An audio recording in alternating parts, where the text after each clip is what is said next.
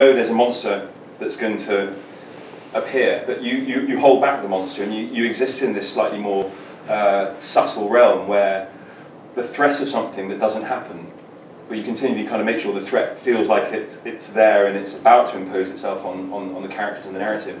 Maintaining that sense of foreboding and threat is exactly the same, really, for the filmmaker as for the novelist. But I think this is where the novel can work better if you like the more patient narrative.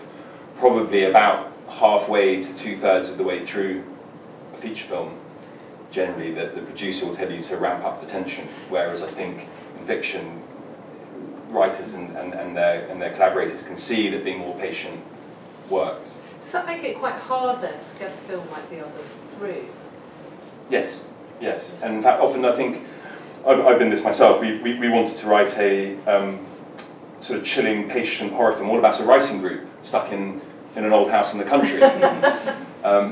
And we wanted to just do the strangest, quietest horror film, you know, and keep it quiet for as long as possible, but gradually everyone who had money invested wanted us to push the pace in the last third more than we were happy to, and in the end, you know, we didn't really arrive at a very happy compromise. So that patience is actually very valuable, not just to fiction, but I think to horror filmmakers. What's great about film, though, is that you can have stuff like going on in the background. I always quite like that in a horror film where you're concentrating on like your protagonist going through the house and you see something like walk behind them or something like that, which you can't get in fiction. So, is there an equivalent in writing of a cheap scare? So you know that you know what I mean by the cheap scare. So you know the sudden like face at the window. Whatever. So what do you think is the equivalent in writing, or is there not? I've probably been guilty of that a few times.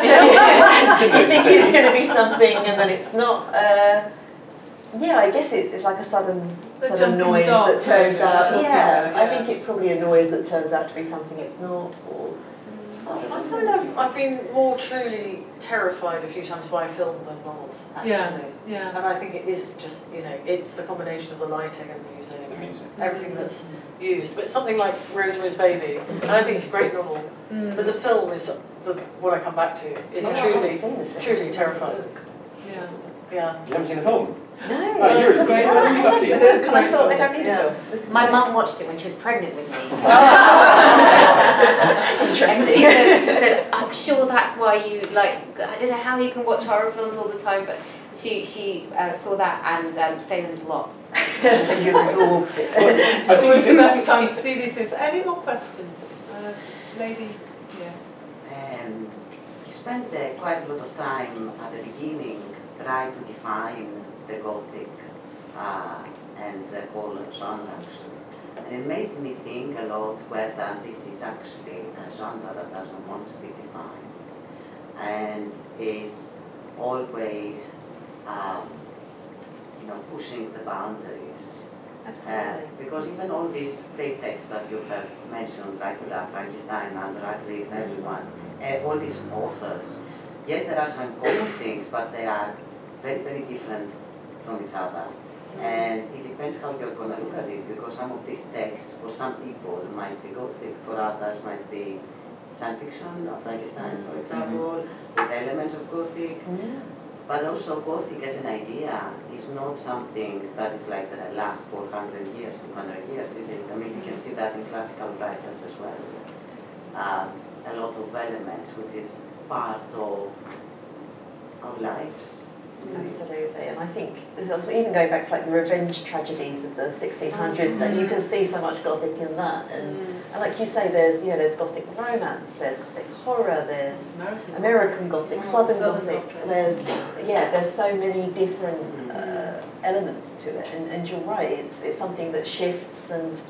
But you know what it is when you're reading it, though, don't you? I mean, or when you're writing it, or do you? I think that lingering feeling, that atmosphere does sort of take hold. Yeah. Right, it's very much atmosphere. It is. I think if it comes down to anything, it's atmosphere. Yeah. Do you think then that is a genre that a lot of people experiment with? Maybe unknowingly sometimes as well. Yeah. I don't think one writes these things consciously necessarily. Because we are, like you say, we're deconstructing now, but if you are over-analytical while you're writing, it just doesn't work. Yeah.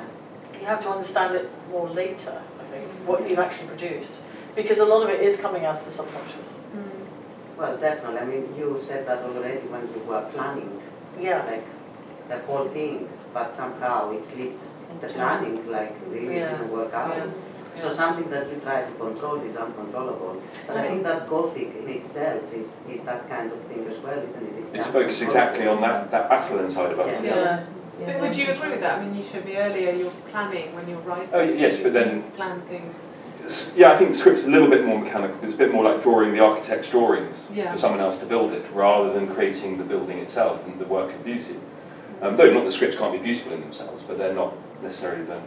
And you need like a path through the Gothic because it's so shifting. You know, if you don't have at least a little plan, I think you can get very lost and swamped in it. I've learned, my father uses this phrase, finger tight, you know, DIY, you know, you tighten the screen like this. I think the plan should be, for me, the plan should be finger tight. Yeah. Probably sounds like you guys keep it even looser, but because it will, like I say, it will grow a bit and it will move a bit. Yeah. So and it has to. Yeah. There's a lady towards the back. Yes.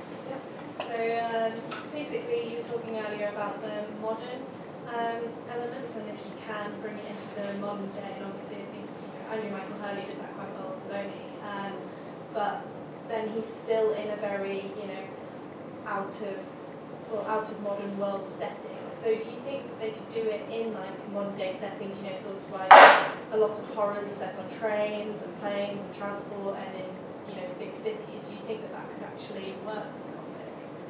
I think it definitely can. I think it's a lot harder to do, but some people do it brilliantly. Who would you say has done that brilliantly? Well, I'm still thinking of Rosemary's Baby, to be honest with you, because I just think the kind of social paranoia and that kind of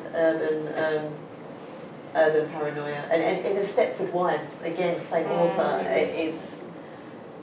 is a similar thing. I think I would struggle to do it. I'd love to have a go, but I think it would be challenging. I find it a lot harder. But yeah, I think it can work extremely effectively, but it's difficult to do.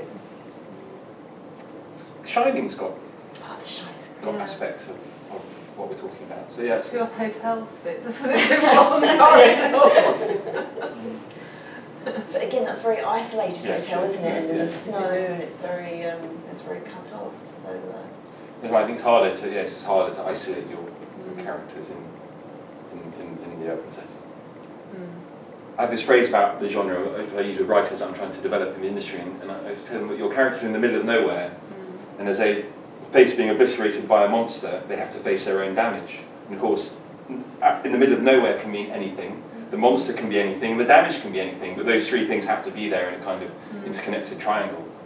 I thought Hilary Mantel did it quite really well in Beyond Black. I thought the end sort of got lost a bit, but Beyond Black, I mean, she's a psychic who does the M25 circuit, so the M40, it's a while since I've read it, and that's gloriously creepy and horrible. And I read that on holiday. Somebody had lent us a flat, their grandmother's flat, and it had pictures in Spain. It had pictures of Jesus and crucifixes everywhere, which probably made it more creepy. But she stuck it in suburbia, in London suburbs. So I think it is possible. I just realised I read one last week. I read one last week, which was about a haunted LA motel. Yeah. And again, elements of lingering atmosphere and slow-moving plot and so forth. So yeah. And the internal can be done, in any atmosphere, can't it? The internal psychological breakdown. That's. Any other questions? Would you just like to make it? Anybody else? Sure. It's been fascinating. We've not got much time, but I wanted to just finish off by asking each of you if there's a book you'd recommend that people may not have. We've mentioned a lot of different novels. I was thinking of Robert Ackman, who is a brilliant ghostwriter who lots of people haven't heard of, who was the head of the Canals Board or something, and a friend of Elizabeth James Howard, that wrote wonderful M.R. James type ghost stories, very, very creepy. But what about you guys? Is there anybody that you would recommend that people here might want to dip into? That's purely Gothic or just ghost or any of that goes into this genre that could fit into this very broad genre, as you said? Roald Dahl collected he did an amazing collection of short ghost stories, and he said he read thousands and thousands to come up with a few he selected. There's only one by him in it, and that's absolutely brilliant, I think. It's just called the Roald Dahl Collected Ghost Stories or something. Who else? I mean, you probably have heard of Michelle Paver, but she's worth mentioning because I mentioned her. Her ghost stories are really scary. The one that's set in, is it the Arctic? Yeah, there's they're both kind of wintry ones. There's Dark Matter and Thin Air, and I've read them both, and they're both. That's a real chiller, isn't it? Yeah, they're both very, exotic, different landscapes and really scary. There's an Argentine writer called Julio Cortázar who's more talked about as a magical realist, but strangely we've talked about this patience of building the sort of unnerving effect, and often being so patient that you might not even give the answer by the end, like Edgar Allan Poe. And I think Julio Cortázar is one of those few writers who obsessively tries not to give you closure at the end in that way that Edgar Allan Poe works. In that sense, that atmosphere, it creates this atmosphere to such an extent, so I would throw him into the mix just to be a bit different. Okay, well, thank you. You've been an absolutely brilliant panel, I'm sure. Oh, you've got... to ask a question? Yes, please. You saw the one, yeah, please do. We've got a little bit more time. My question is, when you're writing a book or thinking of an idea of a book, do you say that you'd have to have a part of you that's haunted by something in your own past to actually have the almost idea to write something? That's really interesting. Yeah, that's a great question. So do you, I don't know if everybody heard that, it's that when they're writing, do they have to have something in their own past that they feel haunted by that helps them write and get that sense of psychological drama and terror? I think that's a fair representation. I can't say I ever think of my past when I'm writing, I'm thinking of the character, but I think you can use your own fears. Like I said, I found the Silent Companions creepy. If it does happen, it must be a very unconscious thing, because I guess everybody is haunted by something, but doesn't really know what it is, if you ask me what I was haunted by. What's interesting is, by the time you've written several novels, you do start realising that your own psychology is coming out in a way that you hadn't realised, and you start thinking, oh right, okay, that's just saved me 1,000 years of shrinking. I now realise that some of the things I write about are this, and yet it's taken very different forms, but these are my preoccupations, and yeah, you don't realise it for some time. But they are a driving force in terms of writing sometimes. I want to say no, and then you not believe me. I think you do, really. But whether you want to be conscious of that, whether it's useful for you to be conscious of that or more instinctive about that, is different for every writer. And I think it's pretty useful. I think we're generally quite happy, not haunted people, aren't we? I always remember Ian Rankin telling me in an interview that he thought crime writers and horror writers were the most psychologically well-balanced people because they got all of their monsters out on the page. He said you just want to meet those romance novels. But yeah, so this is why you're all so well-balanced. Thank you so much. It's been a fascinating evening. It's been really interesting to hear about your own methods of working and your thoughts on what has proved to be a very difficult genre to pin down. So, Laura, your book, and you'll be able to sign some books at the end, I believe. And Joanna and Jeremy, I'd just like to say thank you very much. Thank you.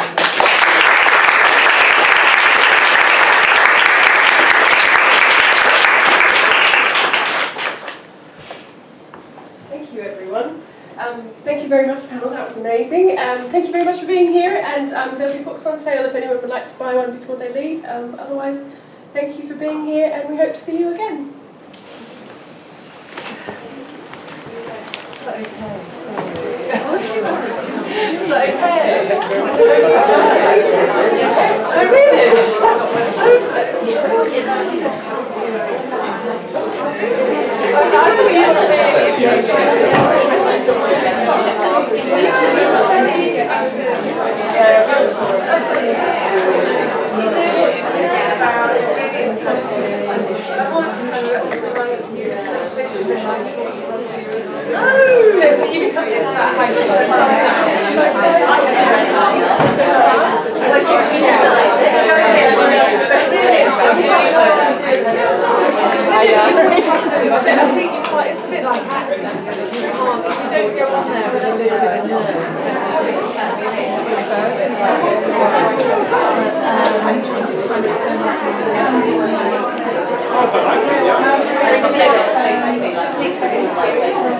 Yeah, keep going, keep going. Get the shop paper in there. Thank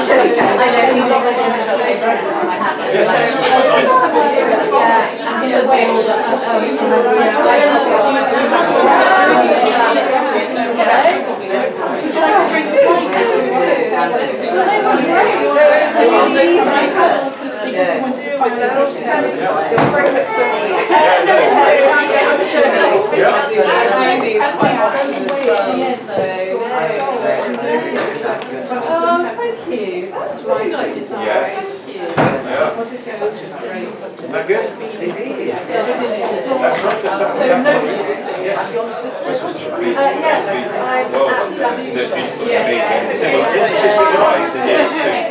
Natural and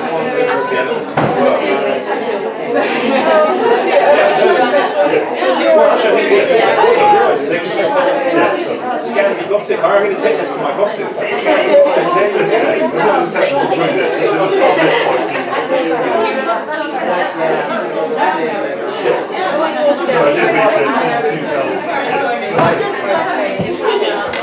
Hi guys. It's Polish. That's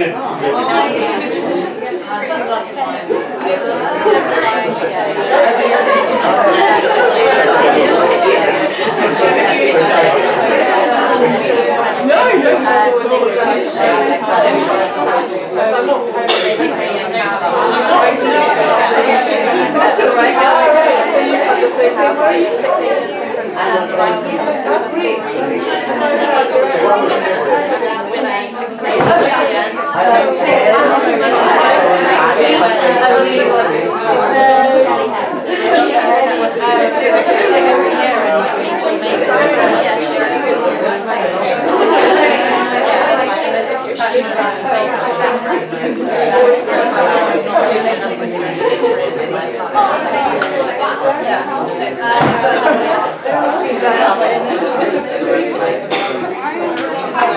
No, it's like 2